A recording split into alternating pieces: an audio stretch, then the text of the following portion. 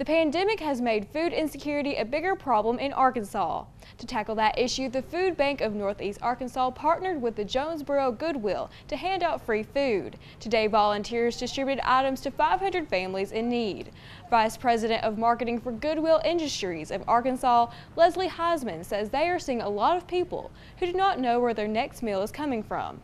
Because of the pandemic, so many people are in need. There's so many people. We've walked into the stores in this shopping center and said, hey, there's food available. If you need it, come. And people are like, really? This is wonderful. So we've seen lots of happy faces today. Another food distribution event will take place Tuesday, September 15th at the Paragould Goodwill from 9 until 11 a.m. or until supplies last. For more information on how to donate or pick up food, just visit the Region 8 News app. Reporting in studio, Hannah Campbell, Region 8 News.